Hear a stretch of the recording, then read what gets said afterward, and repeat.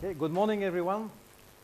Thank you, Jacques and Marie, for the invitation and the organization of this workshop. Very pleased to be back here for the second time. I would like to remind you some key messages from the last IPCC report, the fifth assessment report. Of course, link that to the results, some of the results of COP21, and then talk just a little bit about what's next. But what's next is the whole week discussion. So I'll be very short on the third part. Key IPCC messages. Well, you might wonder, the IPCC has published reports for 26 years already. First report was published in 1990. First report warning of global warming-induced climate change, and basically said this climate change thing could be a problem. And the second report came 5 years later, climate change definitely a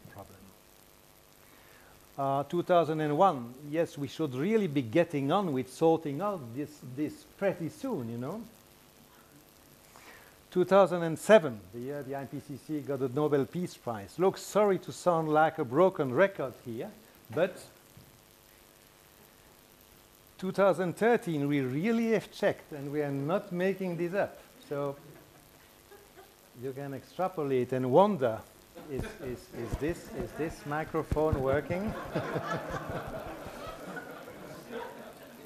So the IPCC has said things for a long time, and many of the conclusions that the IPCC came with have actually been there from the first IPCC report. Unfortunately, it took a very long time to get through the minds of policymakers and decision makers. The three main questions the IPCC is trying to answer are the following: what is happening in the climate system, what are the risks, and of course, what can be done. I have too many slides, I know, but you will have all of them on my webpage, and I'm sure the workshop webpage afterwards. So I made an attempt to summarize the 6,000 pages of the last report in one slide. Human influence on the climate system is clear. There's no ambiguity there, no probability number, no adjective. It's clear. Second key message: continued emissions of greenhouse gases will increase the likelihood of severe, pervasive, and in many cases irreversible impacts for both people and ecosystems, with a common rule, unfortunately, that it's usually the poor people who are affected first.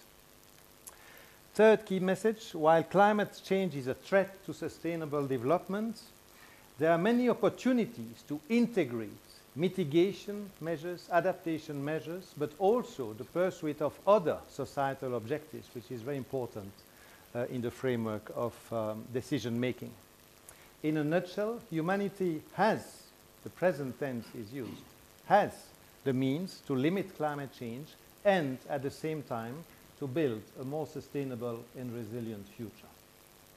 Now, I won't be very long about this, but just a reminder, if you average the global temperature decade by decade over the last 150 years, this is what you get, with successively the last 3 decades becoming warmer than each preceding one. The last 30-year period, for which we have relevant statistics in the Northern Hemisphere, is likely the warmest of the last 1,400 years, so it's a very clear situation. It's not only the average which is changing, it's also the frequency and sometimes the intensity of extreme events such as heat waves and heavy precipitation events, and since the middle of the 20th century, this has increased in many locations. Glaciers are melting. Look at this one, for example, in Alaska, as it was in 1961. And look at, from the same viewpoint, 42 years later, what is remaining from that glacier. And this is the behavior of most glaciers in the world. I go back, and you see it's water. This contributes to the sea level rise. which has been 20 centimeters globally, approximately, over the last 100 years. It's one of the factors increasing sea levels, the other ones being thermal expansion of water and the melting of the big ice sheets, Greenland and Antarctica, which unfortunately has started. Why is all this happening? Well, it's now very clear that it is mostly, at least since the middle of the 20th century, because of this increase here. This is the increase. This was the reason Al Gore needed a crane in his movie, for those of you who have seen An Inconvenient Truth, to follow the huge increase in the CO2 concentration after the beginning of the Industrial Revolution. And as you see, that concentration for the last almost 1 million years has been oscillating naturally between 200 and 300 ppm, parts per million, but we are now at 400, a value never seen over the last 800,000 years at least. Now the IPCC, report by report, and you can see the evolution up to the last version here, has been clearer and clearer in the explanation of this temperature trend here. The blue curve shows the results of simulation, climate simulations, model simulations using only natural factors. And as you can see, after 1950 or so, it doesn't cut it. It doesn't work to reproduce the warming. The reddish curve comes from climate simulations done with, of course, natural factors again, but also, in that case, human factors and greenhouse gas emissions in particular. And this led to the increasing confidence and to the conclusion in the last IPCC report, assessment report number 5, that it's extremely likely, a probability higher than 95%, that human influence has been the dominant cause of the warming since 1950. It should be clear that it's not any time, but since 1950. Now, why is this CO2 concentration increasing? Because we have succeeded, humanity, have succeeded in disturbing this delicate carbon cycle, which had been in perfect balance almost for the last 10,000 years. So before disruption by human activities, mostly the burning of fossil fuels and also through deforestation, this is how the fluxes looked like at the global scale, and these are the numbers for the last decade of the 20th century. You have emissions, and the numbers are in gigatons of carbon per year for the fluxes. Emissions by vegetation and soil respiration and organic matter decomposition, a little less than 120 gigatons, but absorption by photosynthesis of the same amounts. In the oceans, in the warm part of the oceans, emissions of approximately 70 gigatons per year. Absorption mostly in the colder part of the oceans, because CO2 dissolves better in cold water. That's one of the main factors to explain the difference. Absorption of the same quantity. If you sum up what's going up, it's 190, and it's exactly what's absorbed on a yearly basis, 190. So that amount, which is the pre-industrial amount, 600 gigatons per year, 600 gigatons, sorry, the stock of carbon in the atmosphere in the form of CO2 had been stable for the last 10,000 years.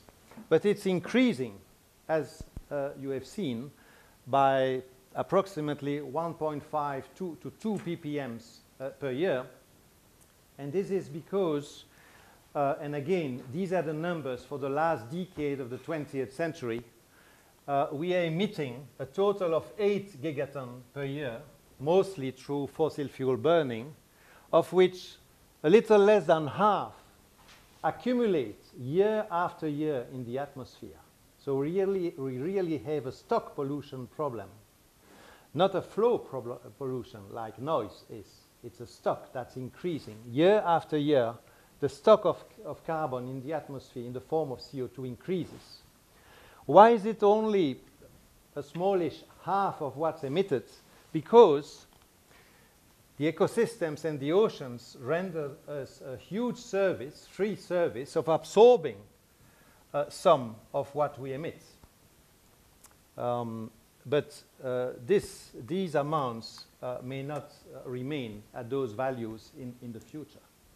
So without any climate model, without any difficult calculations, you can understand that a first order of magnitude of the reduction that would be needed just to avoid an increase in the thickness of the CO2 layer around the planet is to divide emissions by, let's say, 2. You don't need any climate model to do that, to see that, because then you would hopefully balance the emissions and the absorptions. Actually, this is totally wrong. It's an order of magnitude, so it's okay as a first cut, but it's actually not enough, because, of course, if you deforest, you destroy the amount of zinc that can absorb carbon.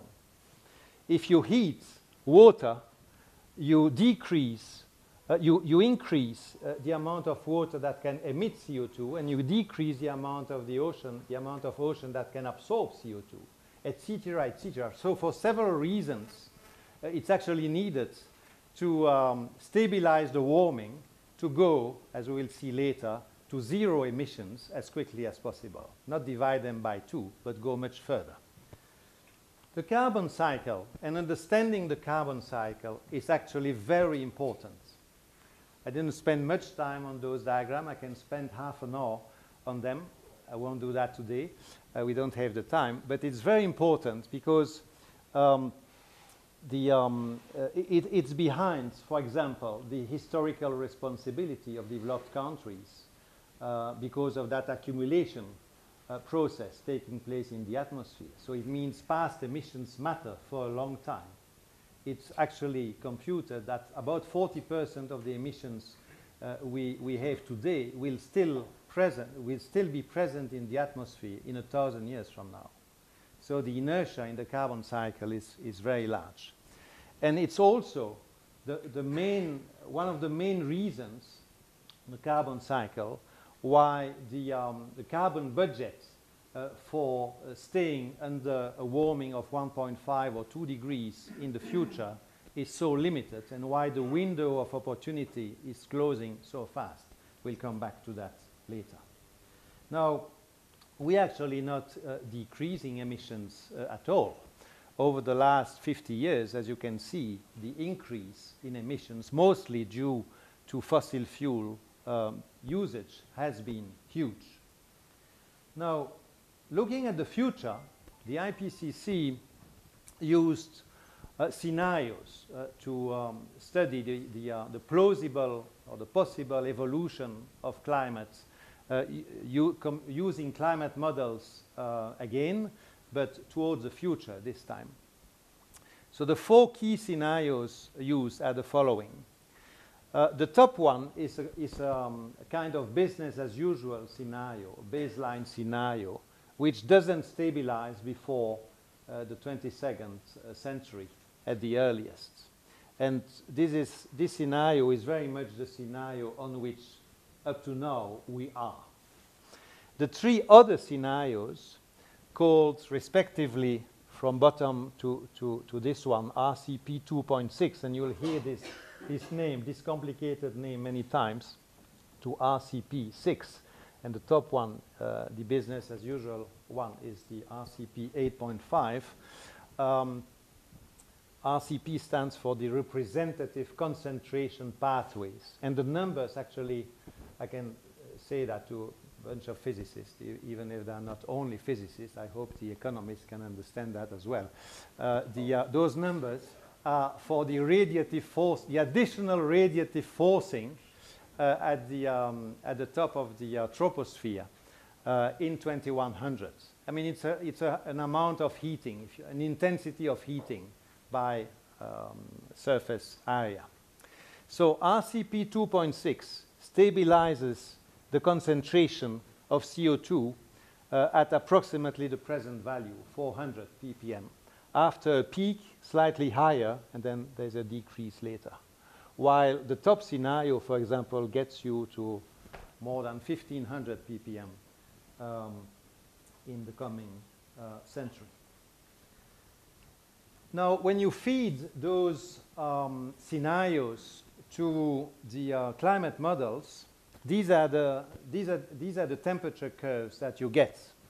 And only the two extremes are shown here, but for the last 20 years of the century, the averages are shown here for the 4 scenarios. As you can see, only the bottom one, the RCP 2.6, is able to maintain the temperature at the end of the century below the 2-degree limit that has been decided in Copenhagen in 2009 and confirmed in Paris a few months ago, with at least a 66% probability.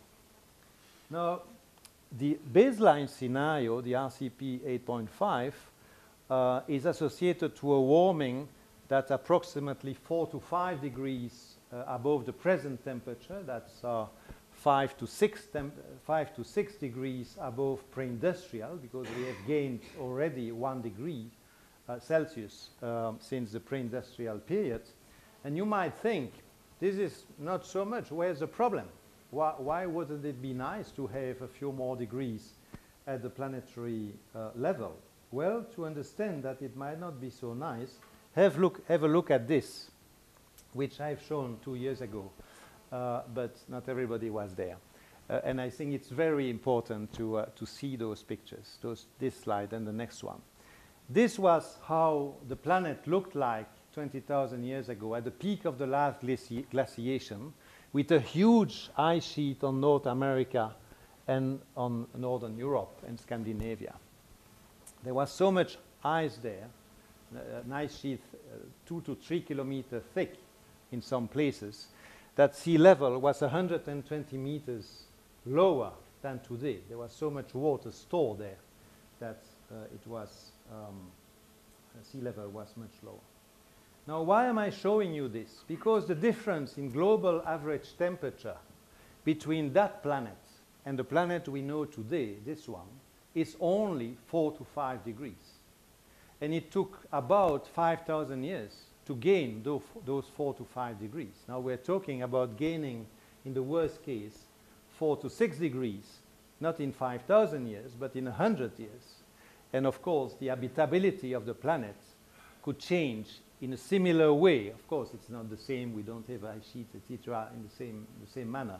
But it's just to point to the fact that global temperatures are really indices that can represent, if they change, huge changes in the habitability of the planet.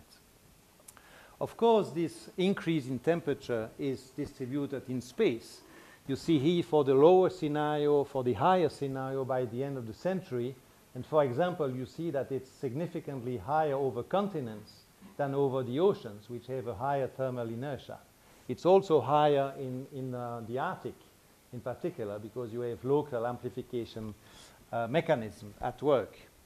There are also changes in the precipitation patterns, changes which are very clear in the higher scenario, which, for example, significant drying in the Mediterranean basin and significant wetting in the northern part of Europe, for example. But you also have drying in part of Australia, drying in South America, drying in significant parts of North and South America. So big changes in the hydrological cycle. You can zoom there, but we don't have the time to look at all the details. Sea level would, of course, continue to increase by 30 centimeters to 1 meter, depending on the scenario and also the sensitivity of the model you consider.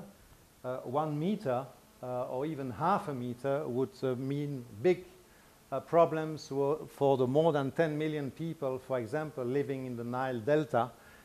You see the red zone here, the red area there is the area which is at less than 1 meter above sea level, and it's where more than 10 million people living, cultivating, etc. So impacts of climate change are already underway from the tropics to the poles on all continents and also in the ocean. I didn't speak about the ocean acidification problem, but it's also a problem associated to the CO2 that's absorbed by the ocean and which acidifies the water, which is creating a long list of problems in the ocean ecosystems. Impacts affecting rich and poor, but as I said before, the poor are more vulnerable everywhere. A few examples of categories of impacts: food and water shortages, increased displacement of people. Think about the drought in Syria, which for several years created recently difficulties in agriculture in that region, and which is one of the factors, not the only factor obviously, but one of the factors explaining the present migration crisis from Syria. Increased poverty, coastal flooding, with something to remember always, that the risk is not always, it's not only a question of the geophysical hazard itself, but that it's the combination of three factors: the hazard, the vulnerability, and as you can imagine, this black handicapped person in the street of New Orleans 10 years ago at the time of Katrina is particularly vulnerable, and much more than someone who could leave the city in a car.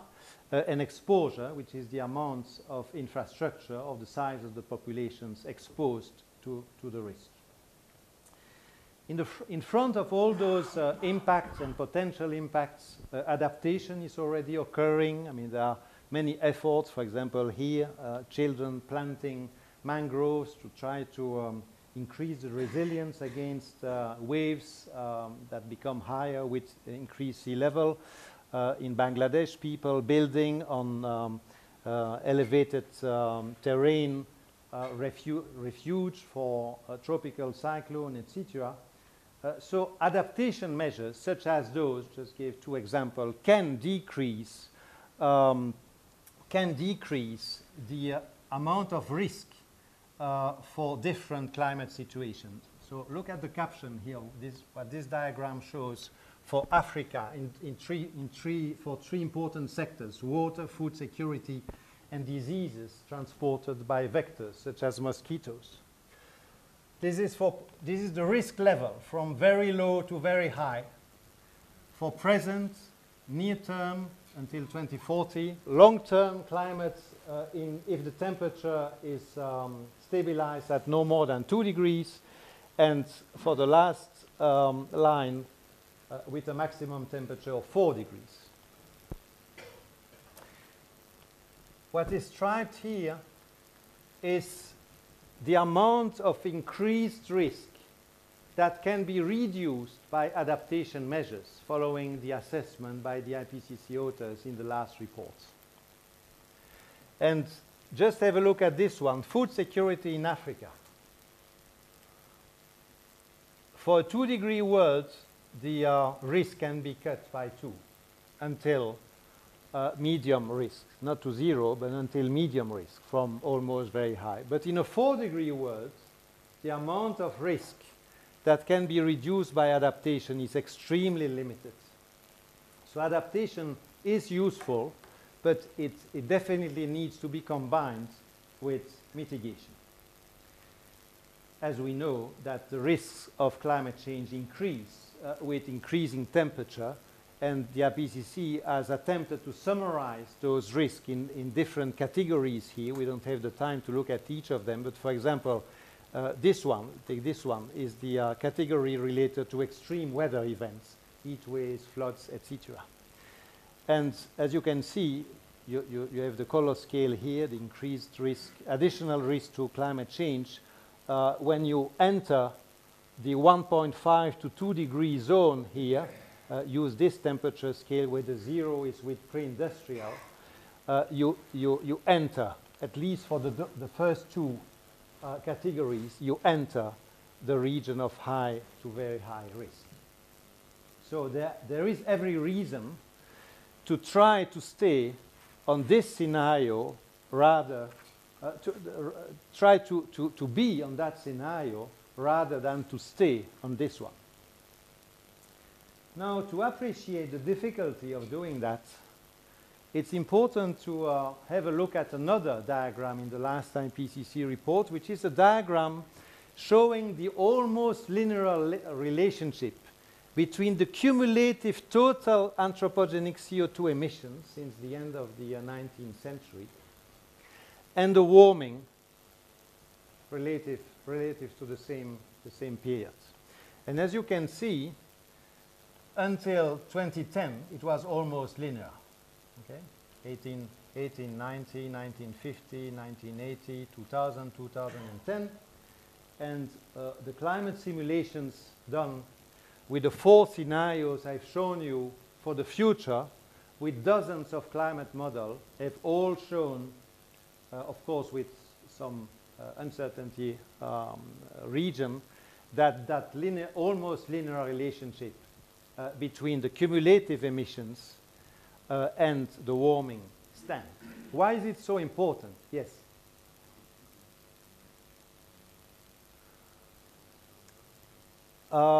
It might be because of the amount of sulfur and aerosols sent at that time, which exerted a cooling factor. But as sulfur was a reason to have acid rain and severe air pollution in many countries, measures were taken to remove sulfur from much fossil fuels before burning. Or before the fumes get to the atmosphere, they were removed. I mean, the sulfur decreased again. It's probably the main factor. Now, why is this diagram so important to understand the context in which the Paris Agreement takes place? Because it shows that if humanity wants to stay, for example, below 2 degrees, with a certain probability, of course, you can decide whether you want to look at this model, or take somewhere in the middle. Let's take something in the middle here. There is a maximum amount, and I invite you to look at this scale, which is the one given in gigaton of CO2. The other one is given in gigaton of carbon here, but we'll use this one later. The maximum amount of CO2 that can be emitted, total, cumulative total, since the end of the 19th century, is no more than a little less than 3,000 billion tons of CO2. And if you go further to the right and have more than this amount, you inevitably have higher temperatures at the global scale. If you want to stay below 1.5 degrees, of course, it's a lower amount, etc. So this is what's behind this idea, this concept of a carbon budget. I said a little less than 3,000. This is the result of a computation, a quantitative evaluation, with that 66% probability to stay below 2 degrees. By the way, think about what this probability means. I mean, when you have a target you really want to achieve in life, in business, wherever, do you really take such a probability? I'll let you think about that. But unfortunately, this is the highest number the IPCC published for that number. And if you have understood what we're talking about, which I'm sure you have, you understand that with a higher probability, this number would be lower. Okay, but let's work with this one. So the total carbon budget, remembering that it is with this probability, to stay below 2 degrees, and again, if it was to stay below 1.5, it would be even smaller. Fine, big number. Wonderful. But we have used already, we have emitted already almost 2/3 of that. And this was until 2011. So what was remaining then at the time of the IPCC report, and this part of the report was published in September 2013, based on literature published in 2012 probably, remaining, a nice round number. But this number is not there again because we emit approximately 40 gigatons of CO2 per year. So, of course, this is not 1,000 anymore. This is more like 800 or something like that. Now, you could say 800. Fine. Let's make a very simple scenario. We're talking about scenarios here, isn't it? Very simple scenario. We emit 40 per year. We have 1,000. Well, 25 years. We emit during 25 years. And that's fine.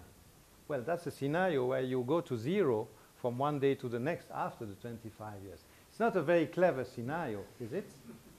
So the IPCC authors have designed something better, which is this range of scenario for different stabilized concentration of CO2 equivalents, because there are other gases than CO2, even though CO2 is the main one.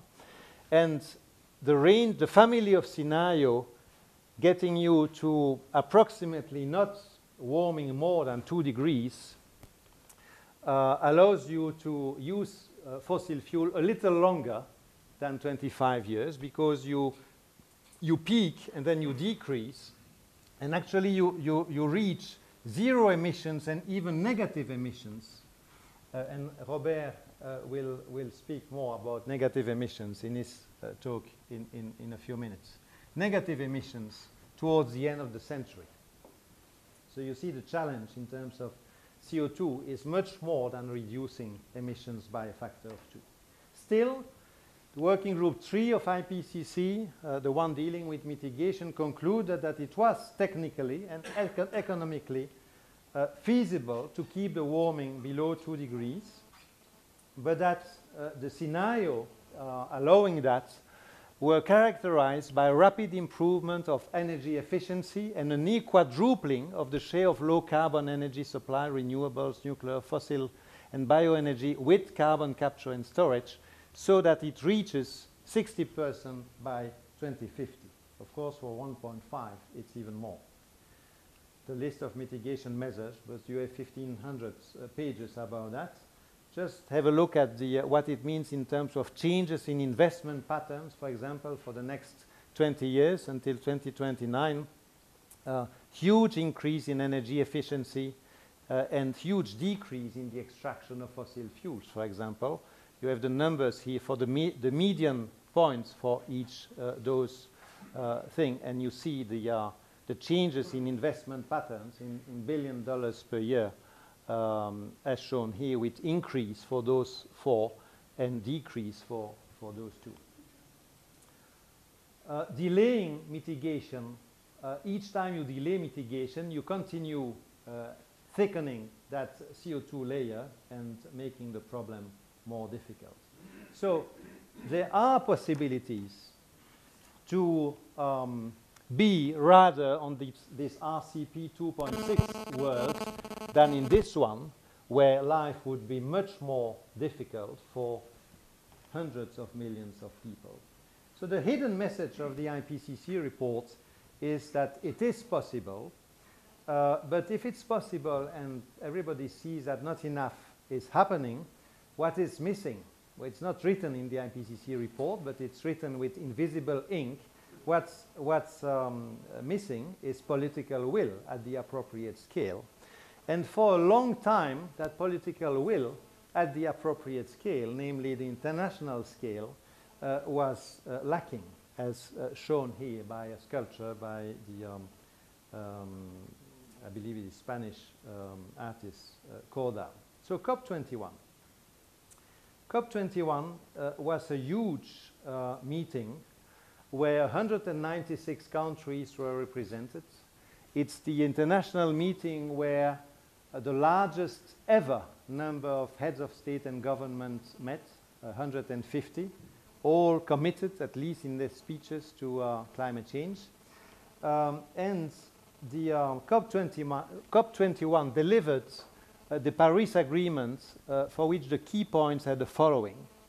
Keep warming well below 2 degrees Celsius. And I'll have slides with quotations from the text a little later. We'll probably skip those, but you can read them when you look at the slides later, but we'll just focus on the key elements here.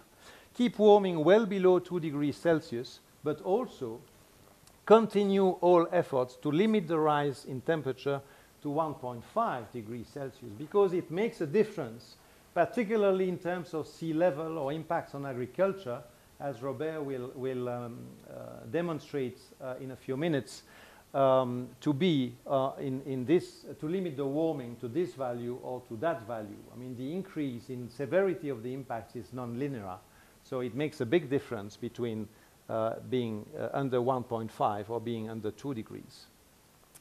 But it's not only a question of having objectives, it's also about the means. Financial means are also explicitly described, with rich countries to provide $100 billion from 2020, but it is presented as a minimum. It needs to be increased. It needs to increase after 2020, and an update to that number needs to be decided upon in 2025.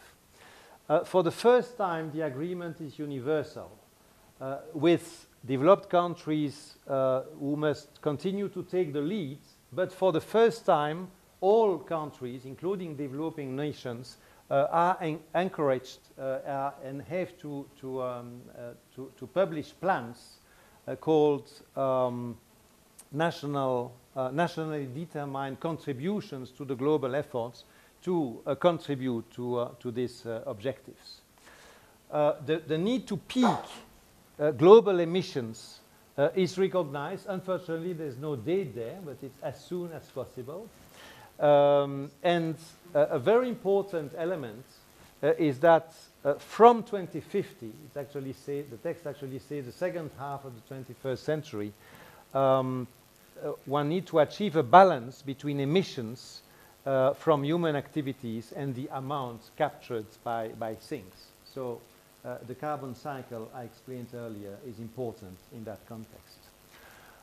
Developed countries must provide financial resources to help developing countries, but others are invited to contribute on a voluntary basis also.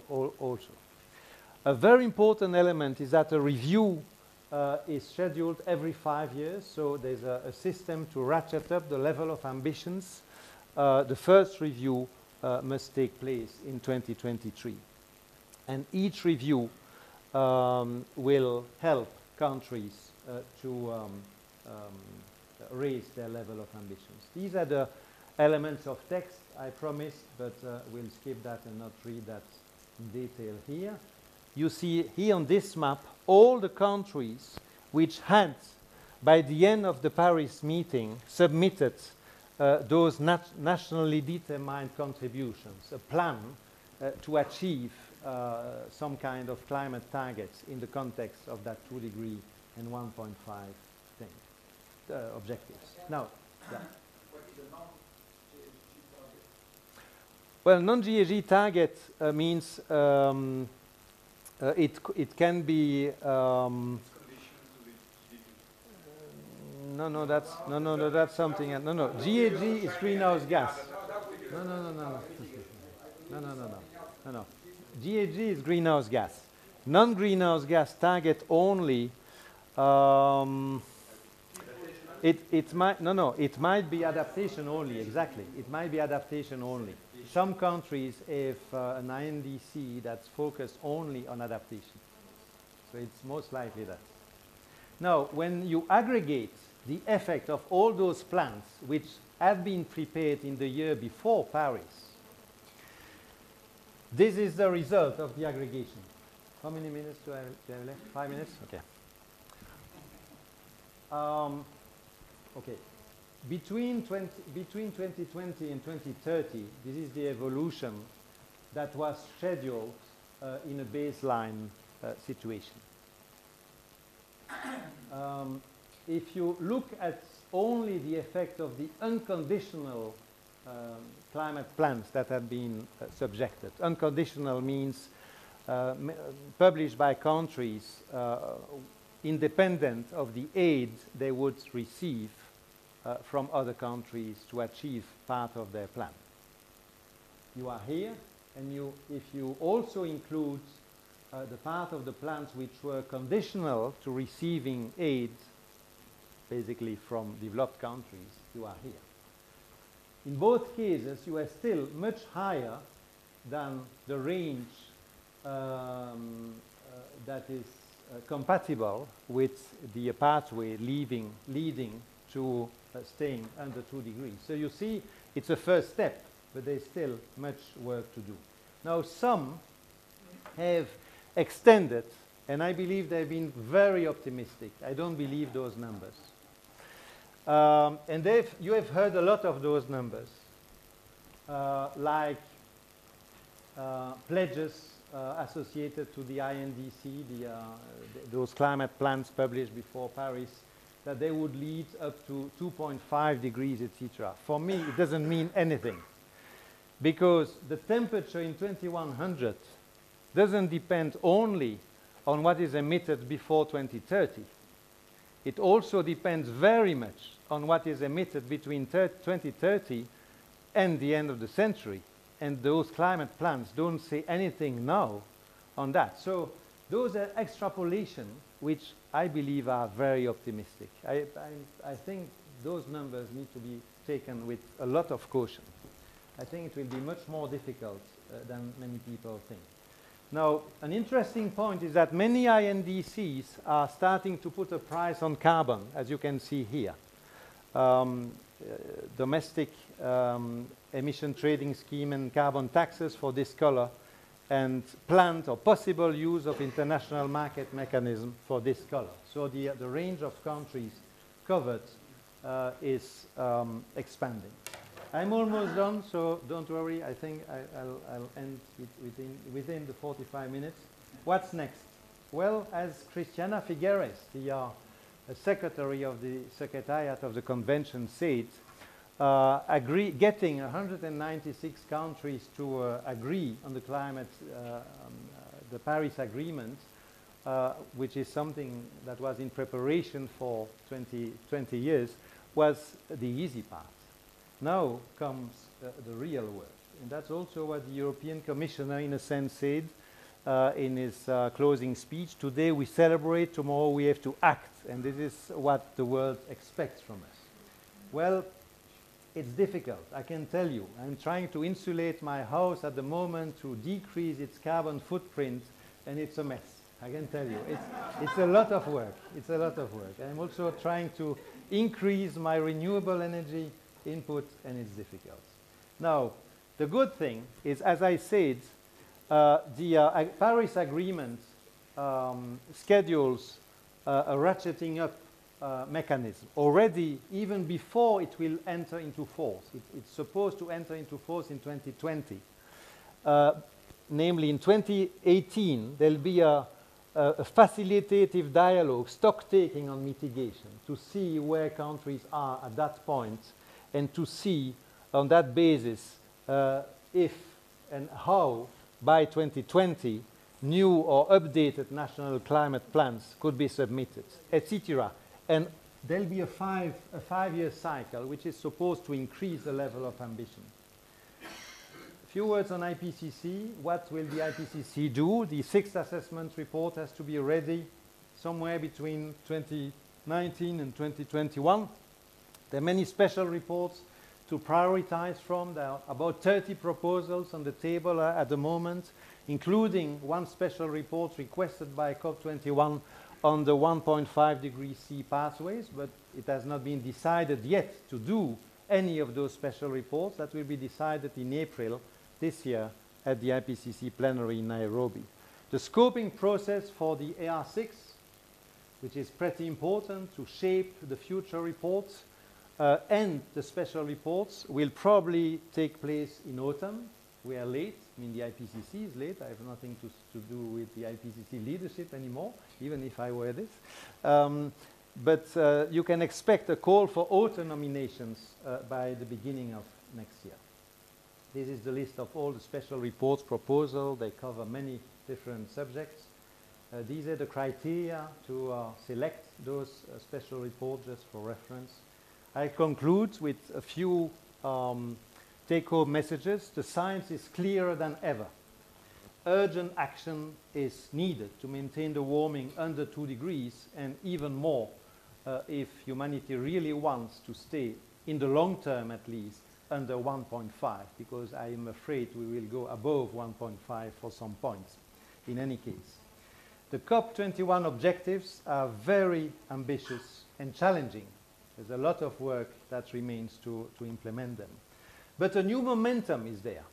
I mean, there's a lot of enthusiasm, including in the economic world, to move, in part at least of the economic world, to move in the right direction. So at this moment, scientists and the IPCC have the opportunity to serve and to be policy relevant. Thank you very much for your attention. And if you are interested,